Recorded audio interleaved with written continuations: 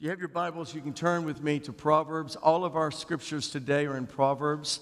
I'm not going to be long this morning, I know, because I already preached last night, and I already took out a couple of verses of scripture from last night. I'm also going to tell you this morning's going to be really different than my normal format, but I feel very burdened about this morning's message. In fact, I slept maybe 3 hours last night.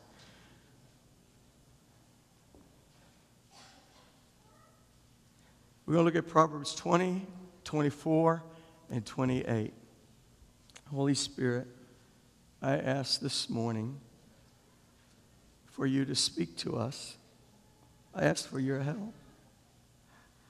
I ask for revival in my nation.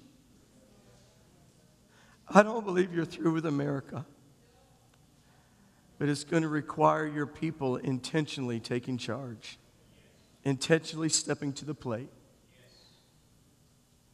and establishing your kingdom on the earth. Speak to us today in Jesus' name. Everybody said. All of us probably have heard the expression, the road to hell is paved with good intentions. Another phrase I came across recently is hell is full of good intentions, but heaven is full of good works. I want to remind you, church, about a year and a half, 2 years ago, the revelation hit me that God designed the world that we live in such a way that the most committed win. It's the most committed that win. It's not necessarily the right that win. Morality doesn't necessarily beat immorality. Good does not necessarily win over evil. It's whoever is most committed that win. And Christians had better wake up in America and recognize that just because we're right, it doesn't mean we're going to win. Now, don't go getting religious on me and go, oh, Pastor, we all will win in the end. We all go to heaven. Can I tell you something? I am much more interested in getting to heaven. I want to bring heaven to earth. I'm more interested in just making it over the finish line. I want to see my nation return back to its godly heritage. I believe God called me. I believe God called you. I believe He put you on the planet for such a time as this. I believe the greatest battle and the greatest victory is yet to be seen if the church would rise up. Could somebody say amen? See, we got to recognize, listen, and let's be honest, who is winning America? Can I tell you, the homosexuals are doing a whole lot better job than the Christians. And there's not nearly as many homosexuals as there are Christians.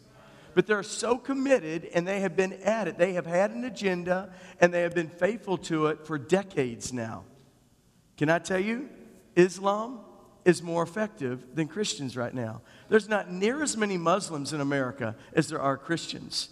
But can I tell you, they have had a very fine, focused agenda for decades. And they have been working at it, and they have been patiently working behind the scenes. And we're just now starting to see the fruits of their labors.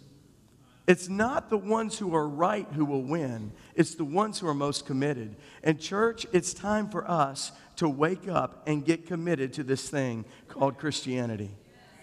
Monday and Tuesday, I had an experience that I'm certain I will never forget. I went at the invitation to what they called a renewal project in Lansing, in our capital, this past Monday and Tuesday. Spent 2 days there with over 400 pastors and their wives. We all were invited to come to this event. And for 2 days, I'm talking nonstop. You think Pentecostal services are long? Dude, I'm talking for 2 days straight, nonstop. Okay? Back after back. We had politician after politician stand in front of us pastors and basically with tears streaming down their face, begging us to stop getting lockjaw, stand up in the pulpit, and start dealing with the issues of today. I'm telling you.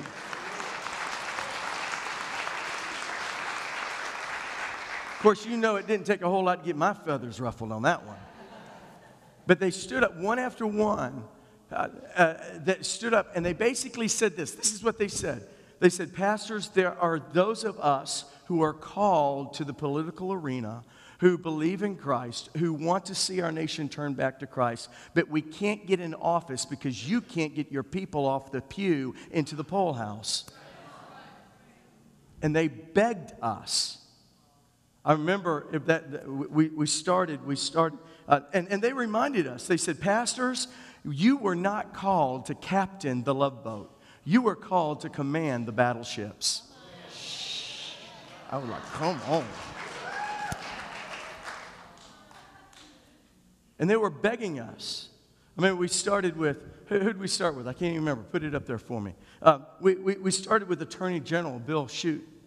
Bill Shute got up. And can I tell you something? I have personally been in the presence of Bill Shute 4 or 5 times now. And Michigan is blessed to have that man of God as an Attorney General.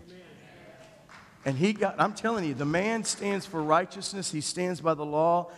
And he does not interpret the law. He enforces the law. And he is a man of God. And he stood up again, was just pleading with us. Then our senator from Texas, Ted Cruz, flew up here and again stood in front of us, a man of God, a man of integrity, a righteous man who loves his country, and spoke to us and challenged us to get involved. Then we had, then I heard an attorney, John Stemberger, and John Stemberger, he said, pastors, I need to educate you because you're ignorant. It's basically what he said. He said, you're ignorant, and your ignorance has given you lockjaw. He said, let me tell you something. You can do anything you want to do in your churches and through your churches concerning politics, except for this. You cannot stand up on Sunday morning. I could not stand up on Sunday morning and say, Rochester First Assembly is standing behind this candidate. I cannot do that. But we could give money to a candidate if we wanted to. We could promote candidate. I can promote a candidate if I want to. I do not lose my rights as a citizen of the United States just because I'm a pastor. And I can stand in front of you. And I can tell you, I am going to vote for such and such. And if you don't like it, just squat. Listen, I can say I'm going to vote for such and such. This is the reason why I'm going to vote for such and such, because he stands for this and this and the other. And I'm not voting for so-and-so because this is how they voted and this is what they did. And he said, we have every right to do that.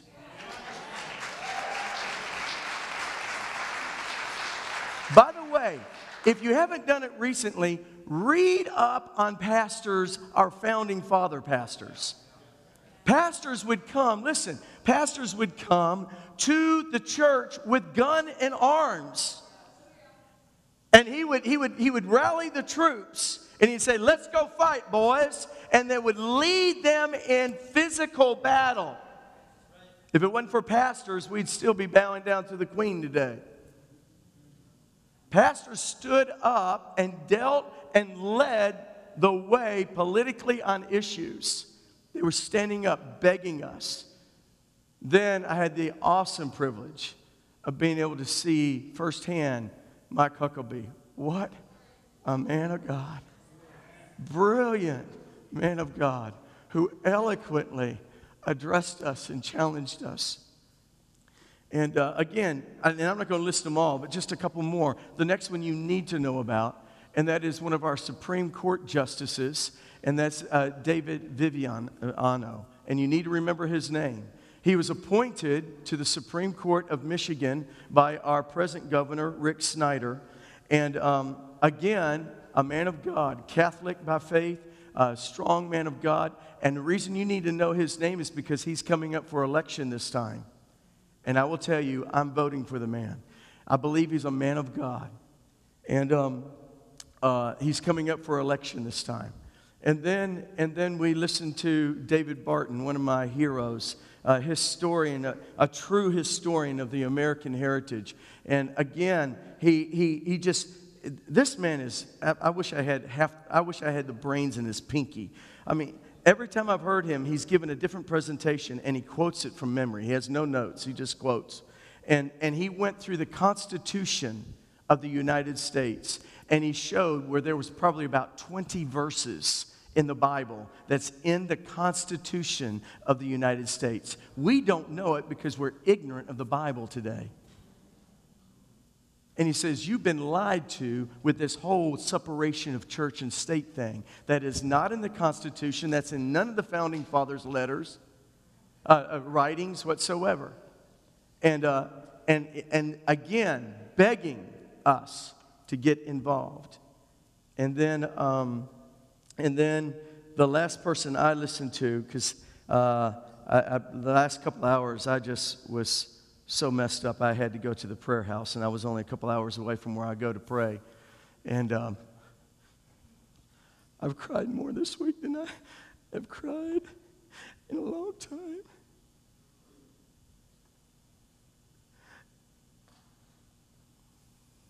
It hit me this week. I was reading through Hebrews chapter 5, verse 7, and it says this, speaking of Jesus, when he was in the flesh, he offered up prayers with strong crying and wailing. And God convicted me. Because, church, I remember prayer meetings where we would lift up our voice in earnestness with strong cries and tears like our Jesus did. But now we are too mature for that. Now we are so sure of our authority, and we're just going to come and soak in His presence. Now, church, listen, there's a time to soak, and there's a time to arm up and say, devil, enough is enough. Enough is enough. I've cried. I went to the prayer room. I couldn't handle it anymore. I went to the prayer room, and I cried for a few hours before I drove back to Rochester. The last person I got to listen to was this amazing woman, Gail McWilliams, who chose to be blind. And she literally chose to be blind. When she had her first child, she realized that when she was carrying her baby, there was this disease that she has that affected her eyes. And she lost a little bit of her sight. When she had her second child, she actually was technically labeled as blind. When she had her third child, her doctor walked into the office and he said, you have a choice to make, either your eyesight or your child. She said, that is no choice. That's no choice. I will have my baby. He said, you are a fool, and walked out of the room. And since then, she's had 2 more children. And she goes around preaching and teaching for life. One of those politicians, I can't remember who it was, said, why are we so shocked that America's not doing anything about the beheading of these children in America, over in Iraq? Why are we so shocked about that? We've been murdering our unborn children for years. It's the same thing, out of sight, out of mind. We've already got calloused hearts. Why are you so shocked? It's time for us to wake up and say, enough is enough. Can somebody say amen? So I'll just let you know I'm going to be participating in Pulpit Freedom October 5th. I've already signed up. It's already registered. And I'm going to preach. I'm going to preach on political issues on October 5th and just dare the IRS to sue me. They're not going to do it. You know why? Because they don't have a leg to stand on. Preachers have been doing it for years. And they don't want to take it to court because they know if they take it to court, they're going to lose. And when that happens, the lie that we've all been duped to will be exposed. They don't want that. Come on, church. I'm going to tell you something else. This preacher right now needs to know you're behind me because I feel like it. I feel like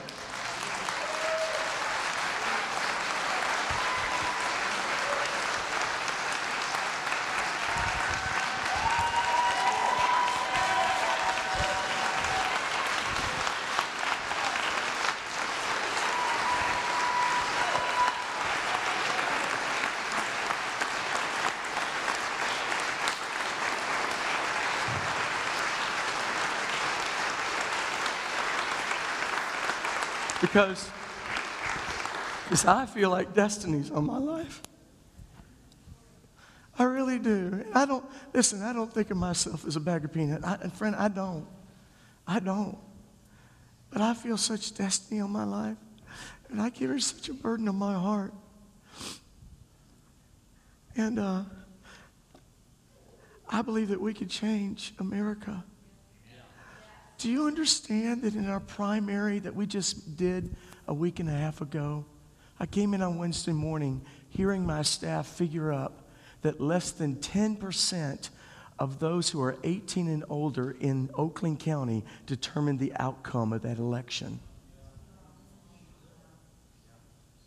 Do you understand, church, that if everybody who just calls themselves Christian would be registered and be educated and vote biblically, we could put men and women who are willing to sacrifice their political career in order to turn our nation around. And listen, we have got to pray. I know it's by His Spirit, but I can tell you something? Prayers without action is not faith. It's wishful thinking. And we have got to pray our guts out, and then we've got to be about the Father's business in any way that we can. See, we've all heard it. All that's needed for evil to triumph is for good men to do nothing. I'm constantly reminded that on the night that Jesus, the most difficult night of Jesus' life, the night before He was crucified, He pleaded with His disciples on a number of occasions. Pray with me. I need you right now. I need you right now. Your sin, the weight of the world was upon His shoulders. And all His disciples kept falling asleep. He would wake them up. Would you wake up? Would you wake up? The only one that was not asleep was Judas, who was busy about doing wickedness. We have got to wake up in this hour. But I got good news, church. Light always expels darkness. Always. Friend, when I go in my house at night and I flip on the light switch, I do not sit there and watch this battle of whether or not darkness is going to flee. The moment I hit that light switch, poof! Hello, light always wins over darkness. But here's what else I know. Darkness will wait patiently for the light to get weary, and then it'll race right back in. We have got to keep the light of the gospel strong in America. Jesus said the gates of hell cannot withstand the advancing powers of the kingdom of God. And the problem is not with His promises. The problem is with His people. And we have got to get activated and busy about the Father's business. Therefore, we're going to come to our key verse this morning, and that's Proverbs 20, verse 4. And it says this. It says, a sluggard does not plow in season, so at harvest time he looks but finds nothing. This verse of Scripture has always riveted inside of me. Every month whenever I read through, this verse of Scripture always just permeates in my spirit. And I'm not calling you sluggards this morning, okay? But let me just propose to you that a sluggard is someone who does not live life intentionally. A sluggard is one who lets life happen to him. A sluggard is one who does things when he feels like it, not necessarily when he ought to be doing it. A sluggard is not disciplined and doesn't push through when it's time to push through. He does it whenever he wants to do it. And therefore, when it's time for harvest time, he goes and he looks for it, but he doesn't find it. Listen, church, can I tell you, we love to even quote verses of Scripture like, he who seeks finds. Well, you know what? If you haven't planted seed, you can seek all you want to, but that doesn't mean you're going to guarantee to find something. You've got to put your shoulder to the plow and be about the Father's business. See, a sluggard, I want you to notice this, the sluggard has ground to plow. Every one of us, God has given to us ground to plow. Every one of us, not only that, but He has the ability to plow it. God has given to each one of us giftings and callings. He's given to each one of us the ability to fulfill the purposes and the plans of God in our life. The sluggard's problem is not that he doesn't have a field. The sluggard's problem is not that he doesn't have the ability to do it. There's only one reason why he doesn't do it, and it's because he doesn't feel like it. He doesn't feel like it. Can I tell you, the fool is governed by his feelings, but the wise governs his feelings. The immature is governed by their feelings, but the mature governs their feelings. Children only make their bed when they feel like it. Mature people make their bed whether they feel like it or not. See, it's time for us. Listen, just because you get older doesn't mean you become more mature. You can be really old and still very immature. And it's time for us to grow up and become responsible citizens. It's time for us to live intentional lives. But the problem is in America, we seek a life of ease. And a life of ease prevents us from plowing in season. If you study individuals or families or history at all, you will know that often the generation that grows up in a life of luxury will lose that status because they do not understand the sacrifice and the hard work that had to be put into building the prosperity. They do not go through the tough times that was required to build it and that built the character that is required to maintain a state of blessing and favor. You see it in individual families. There'll be a generation, they work hard. They blood with the blood, sweat, and tears, and they build this empire. And then they have children that grow up under those luxuries, and they go, I want to cuss there. They want to go wild. They just go wild. Why? Because they didn't go through the hardship that built the character that brought the blessing of the Lord and the favor of God and the prosperity. And in America, we have a generation that does not even know the sacrifice that has been paid by countless men and women who've died for our freedoms. We're lazy and we're easygoing, and it's caused us to be self-centered. And it's caused a horrible dilemma in America. See, listen to me. Plowing season, I'm not a farmer, but I know this much. Plowing season is the end of the winter and early spring. That's when it's time to plow. It's still cold outside. It's not beyond. I mean, it's bearable, but it's uncomfortable. It's not pleasant. And a sluggard would convince himself it's too cold. It's too cold and it's unpleasant. And when this is written, they didn't have the luxury of the tractors and tillers that we have now. They had to do it by hand and plow, and the ground is still cold, hard from the winter and cold, and they're having to work hard, and it's still cold outside, digging up the rocks. And it's not easy. And it's easy to talk yourself out of doing what you need to do because it's just not pleasant. I would rather go on another week of vacation. And so they don't plow when it's time to plow. Can I remind you, Ecclesiastes 11:4 in the New Living Translation says, if you wait for the perfect conditions, you will never get anything done. There's always a reason not to plow. But we got to be plowing. You first have to plow to get out the rocks and the weeds. And then you go back a few weeks later and you plow again to plow in the seeds. It's not an easy job. It's not a fun job. It's not a pleasant job. But it's necessary if you want fruit. And I want you to notice in this verse of Scripture, it does not say the sluggard doesn't plow. I believe the sluggard does plow. The problem is he doesn't plow in season. He waits until the ground has really thawed out really good and it's nice and soft and it's pleasant outside, the birds. And then he goes out and he enjoys the outdoors to do his plowing. Well, it's too late, Jack. You're behind time.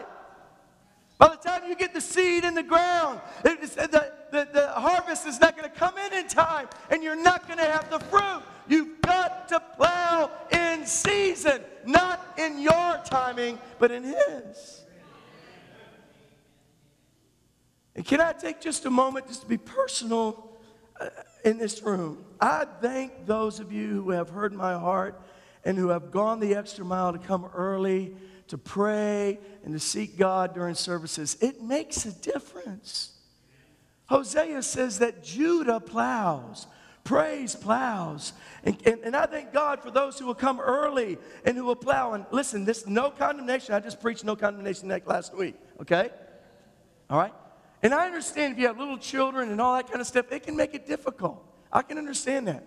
But can I tell you that those who come early and who plow and prepare their hearts first and then ask God to prepare this place, they're the ones that get the full benefit of the seed that's being planted when it's preached in the house of God. The ones who habitually, lazily just come late, you don't understand that your heart hasn't had the ability to be plowed up. And so the seed will fall upon hard ground and you'll leave here hungry. You leave here going, wish the preacher would feed me. No, friend, let me tell you, we've got to prepare our own hearts. See, you got to be there when it's time, not on your convenient schedule. Proverbs 24, verse 30 says this. Now, actually, I'm skipping one of my verses that I used last night because of time, but Proverbs 24, 30 says this. I went to the field of the sluggard, the undisciplined one, the one that kind of let life happen to him. He wasn't intentional in his living. He just kind of, whenever he felt like doing things. And I went by his field and I noticed, and I passed the vineyard of the man who lacked judgment. He didn't have enough sense to understand you got to do it at the timing. And this is what I found. I found thorns that had come up everywhere. And I found the ground that was covered with weeds. And even the stone wall that someone somewhere in the past had gone to the trouble of building not just some weak little wall, but a strong, hefty wall because it wasn't taken care of, was finally being decayed one by one. And I saw that there were breaches in the wall. He goes on in verse 32 to say that I applied to my heart what I saw. I took notice of it. I wasn't judging the person, but I took notice of something with the person who isn't intentional in their living. And I learned this lesson. And he said this, a little sleep, a little slumber, a little folding of the hands to rest. And guess what? Poverty will come on you like a bandit, and scarcity like an armed man. Now listen, church. I just preached recently, enter into His rest. There is a time of rest, but there's a time to work. And there's a time to be about the business of the Father. And he said, we all can convince ourselves we need a little bit more sleep, we need a little bit more rest. Well, church, I tell you, it's time to suck it up and let's move forward in Christ. Say, listen, church, your life is God's gift to you. And what you do with it is your gift to God. I don't want to waste my life. I want to work myself to the bones, and then I want to pray myself alive again. Hear me? I want to give everything I got to Him. I never want to be slack. I need to know when to rest, and Jane and I are going to Mackinac Island tomorrow. Hallelujah. Thank you, Jesus. Pray that it doesn't rain. Anyway. But can we observe a couple of things from this verse? Number one is this. I want to propose to you that your soul is one of the fields that we have to take care of. We got to plow it. We got to plant. We got to protect. Now listen, there's a lot of fields, okay? Your family is a field. Your job is your field. Your neighborhood is your field. Rochester, or what community you live in, is your field. The United States of America is our field. But I want to talk to you about your soul this morning. I want to talk to you about you this morning. Your soul is your field that you need to plow and you need to plant and you need to protect it. I love a story in a book. The book is The Pursuit of Excellence by Ted Engstrom. And in it he shares this story. He says, a pastor once made an investment in a large piece of ranch real estate which he hoped to enjoy during his years of retirement. And while he was still an active pastor, he would take one day a week, each week, to go out to his land and work. But what a job. What he had bought, he soon realized, was several acres of weeds, gopher holes, and rundown buildings.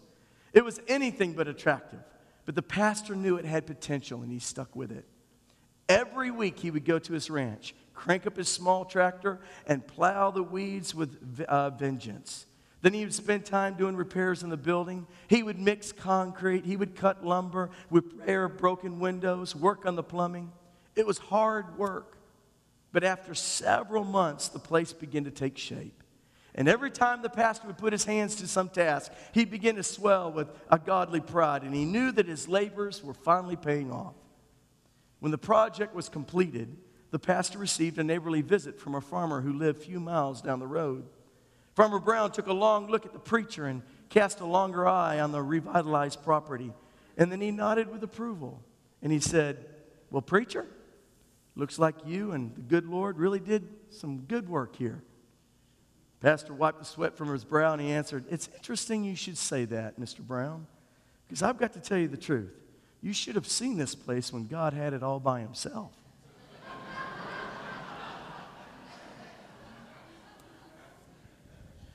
There's certain things that only God can do, but there's other things that we have to do.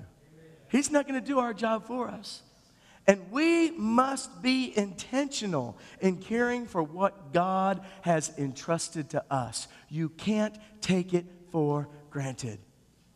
Paul said, there's only one thing that's required of us as stewards, and that is that we be found faithful. Listen, you're not going to have a great marriage by accident. You're just not going to stumble up on it. You're not going to have a healthy family by accident. You're not going to be healthy when you get older by accident.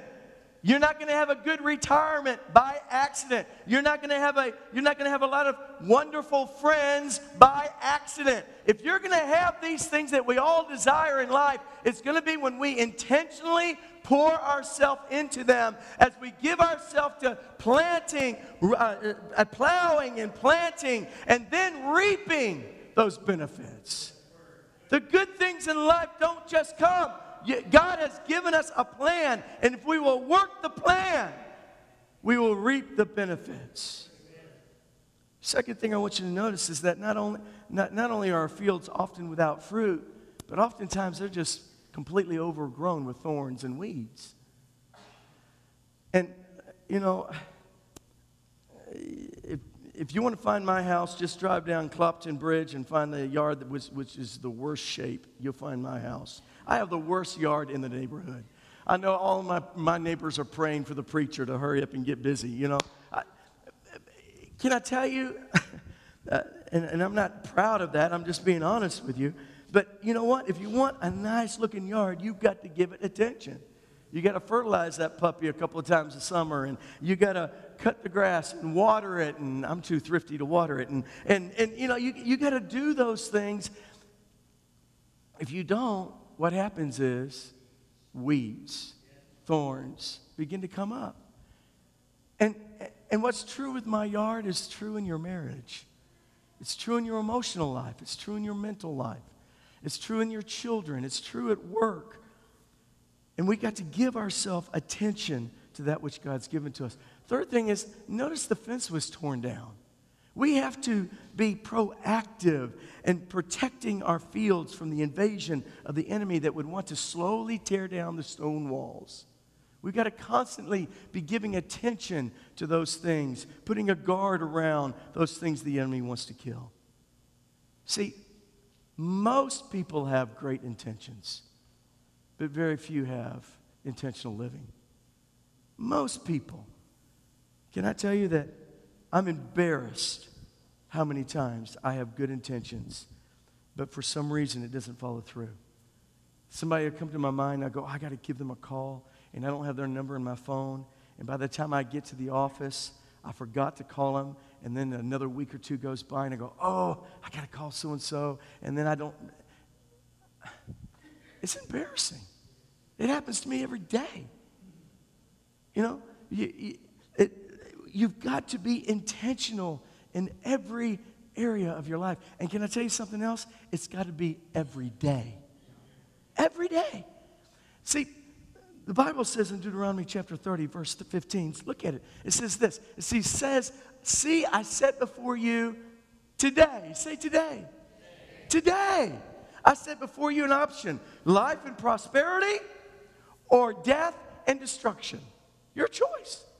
Can I tell you, stop asking the question right and wrong. Start asking your question life and death. It'll help you make the decision a little bit easier. He says today. Can I tell you, and if you've been around here very long, you've heard me say this. Every morning when I consciously come awake, my mind immediately goes here. And I say, good morning, Lord. I don't do it out loud because I don't want to wake up Jane. But in my spirit, I say, good morning, Lord. I choose to serve you today. And we're going to have a good day. I do that every morning of my life as far back as I can remember. In other words, I make a commitment to make Jesus Lord of my life every day. I make a commitment before I roll my feet out of the bed that I am going to do my best to make him Lord, that I'm going to do what he wants me to do, not what I feel like doing, and I'm going to be obedient to him. I want to honor him. It's something you got to do every day. Today I set before you a choice, either life and prosperity or blessing, or death and destruction. For I command you today. This is what you do today. Love the Lord your God. Walk in his ways. Keep his commandments, decrees, and laws. Then you will live and increase. I believe he wants us to always be increasing. And the Lord your God will bless you in the land that you've entered in to possess. And then down verse 19, he says it again. Today, or this day, I call heaven and earth as a witness against you, that I set before you a choice. You have life or death. You have blessing or you have cursing. And then if you're not smart enough to figure it out, he even gives you the answer. So choose life. And if you really are that dense, I will give you the test and I'll give you the answer. The answer is life. Choose life so that you and your children may live, and that you may love the Lord your God, and that you would listen to his voice, and that you would hold fast to him. For the Lord is your life, and he will give you many years in the land that he swore to your fathers. It's about today. Jesus said to those that followed him in Luke chapter 9, verse 23, he said, then say to them all, if anyone would come unto me, let him deny himself. You know what that means? That means let him not give to his emotions. You don't do what you want to do. You're a soldier. You don't get up out of bed when you want to. You don't make the bed you want to. Well, the way you want to. You get up when the bugle sounds. You make a bed a certain way. You spit shine your shoes a certain way. You have to have a certain kind of haircut. You're a soldier of the Lord. You deny yourself. You don't live as the foolish slouch. You deny. And you take up his cross. How often? Daily. It's not a one-time decision, church. It's a daily decision. And follow me. See, you know, I think that we even got it wrong in this whole living by the Spirit mentality. Can I tell you, I believe that you've got to live intentionally if you're going to live in the Spirit. You got to intentionally not listen to your head and be tuned into the Spirit. You got to intentionally not do what lean to your own understanding, but you've got to acknowledge him in all your ways. That's an intentional lifestyle. It's not this que sera, sera, flippant thing that we often see in modern day charismatic. That is not living in the Spirit. That's being irresponsible. Jesus was not irresponsible. Jesus was tuned with the Spirit so that he would wake up and say, we got to go to Canaan today. And they're going, what? Well, because, and he didn't say it out loud, but a while ago when I was in prayer, while you guys were still sleeping, I was in prayer. God said I had to go to Canaan because, you know what, there's a woman at the well that I'm going to be leading to the Jesus. And he was led by the Spirit. He knew where he was going that day. Why? Because he was disciplined. He was intentional to sit down and hear the voice of God and then obey. That's Spirit-led life. It's an intentional life, an intentional dying to yourself, taking up your cross and following him. My last verse this morning is Proverbs 28, verse 19. It's good news because it says this: if you're not a sluggard, but if you will work your land, you'll always have abundant food. If you'll be faithful with what God gives to you, you will always have an abundance. But he who chases after fantasies will always be in poverty. A faithful man will be richly blessed. But he who's eager to get rich, in other words, he's looking for these quick rich schemes, can I tell you something? He will not go unpunished. Church, I'm calling you this morning to be more intentional, to live an intentional life. Underneath all of your chairs, I have intentionally put a piece of paper. I want you to reach underneath there right now. And many of you have a pen. If you need a pen and there's not one under your chair, there's probably one next to it. If you have a pen yourself, I want everybody's answering the altar call this morning. This is the altar call. I told you it's going to be different. This is the altar call. And I want you to work through it with me. I don't want you working ahead of me. Okay? Holy Spirit, this morning, we are not interested in coming and feeling good and crying and going on our way without changing our behavior. But Holy Spirit, I ask right now that you would turn the searchlight on in every one of our lives and that we would make some intentional changes this week. Everybody got a pen? Everybody got a paper? If you don't, raise your hand. We'll help you. Everybody got a pen and paper? What do you need, sweetheart? A pen. You got one now. Anybody else? You can turn it down just a little bit. We're going to intentionally make some decisions this morning. This is gut decisions this morning. Number one is this. I want you to ask yourself, what area of your life have you not plowed recently? Now, I put some suggestions on the screen. And I want you to pick one this morning. You can go back and do this again later, but I don't want you to get spread out too thin. We're all spread out too thin. But maybe some of you have not been giving your family the attention you need to be giving. Now listen, we are constantly having to adjust and readjust, right? And we're in seasons. You need to know what season you're in. Some of you need to start taking your spouse out on a date again. Some of you need to start taking out your children on dates. Hear me? Some of you, and grandparents, you can take out your grandbabies on dates. But some of you, can I tell you something? The most important thing to me is family. It's family, Sherry. Some of you, maybe it's family. Others of you, maybe it is your spiritual life. You haven't been as faithful to read and pray and wait before God. Maybe you used to fast once a week and now it's been months since you fasted. Maybe that's where you need to adjust. Maybe it's your emotional life. Maybe what you need to do is play a little bit. I'm ready for deer season. Play a little bit. Maybe you need mentally. Some of you, maybe it's been months since you've read a book.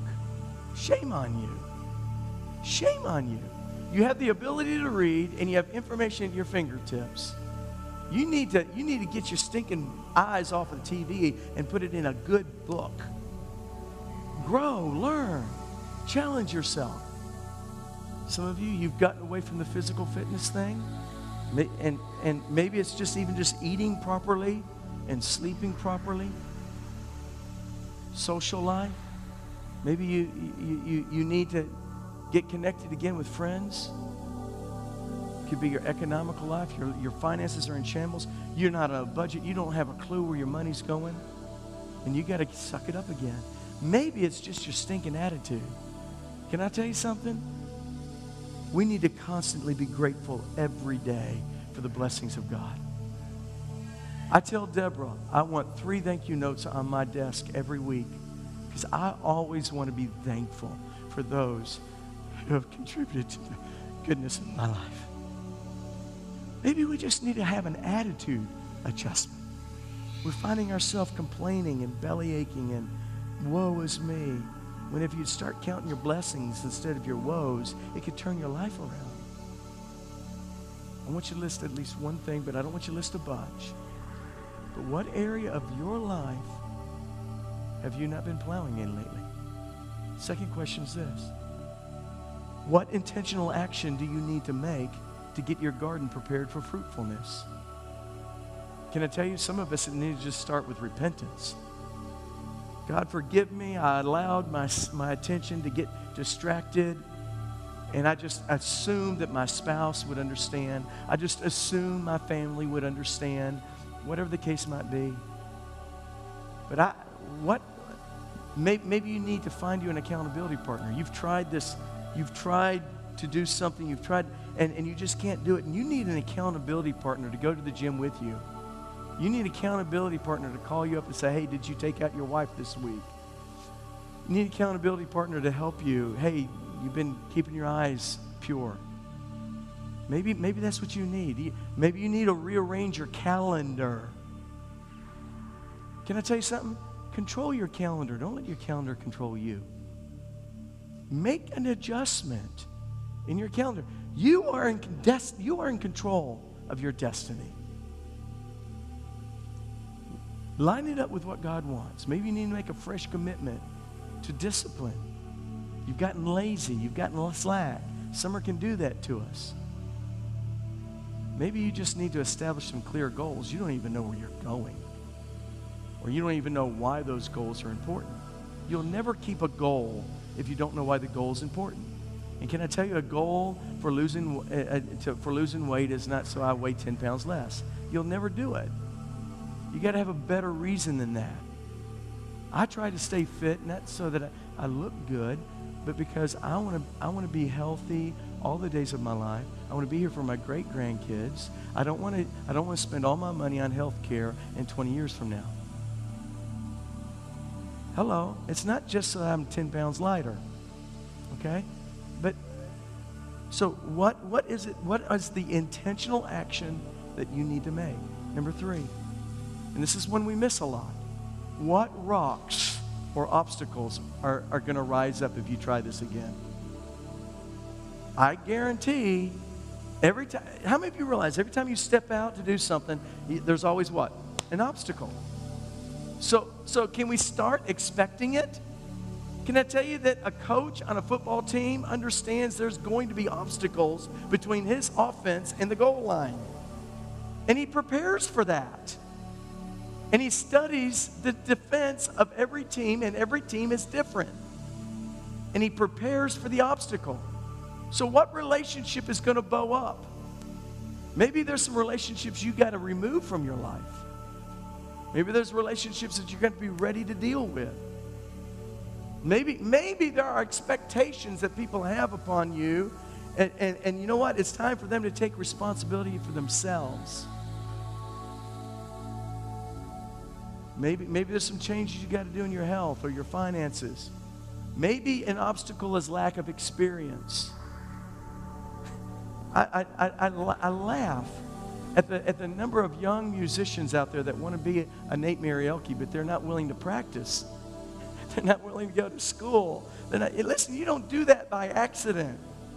You got to get the exercise. You got to get the experience. Maybe it's just a lack of willpower, and you need a greater reason to keep you strong and on track. Number 4, what can I do to prepare for that obstacle? Do I need some training? Do I need a partner? Because 2 of us can do a whole lot more than 1. Do I need to make some financial changes? Do I need to understand that this is going to take some time and give myself some time and not get over anxious and quit because I ran for 2 weeks and I'm still 20 pounds overweight. I mean, come on. But what are you going to do to overcome those? And number 5 is, what specific action am I intentionally going to take today or this week? I want you to write it down. What am I going to do today about this area? What am I going to do this week about this area? See, repentance, church, is more than coming in front of everybody and being embarrassed and crying. Repentance is changing your ways. It's making adjustments. I was behaving this way, and I recognize that it's ruining my life. I'm recognizing it's a weed and a thorn and a rock, and I'm turning, and I'm no longer going to do that, and I'm going to start plowing. I'm going to start planting. I'm going to start going in the way of life, not destruction.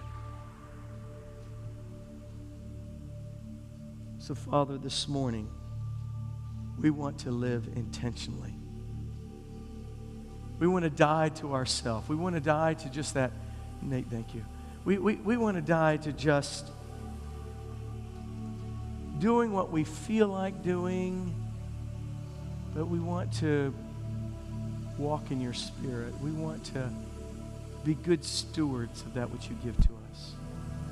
Father, you have entrusted to everyone under the sound of my voice with gifts and callings and talents. And you expect us to fulfill that. We all believe that you have given us a purpose in life. Let us be purposeful in pursuing it.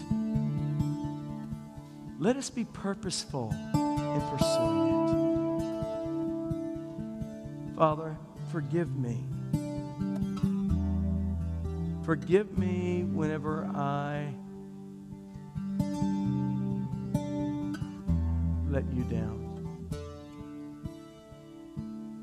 And help me, Lord, to always strive in a healthy way to be everything that you want me to be.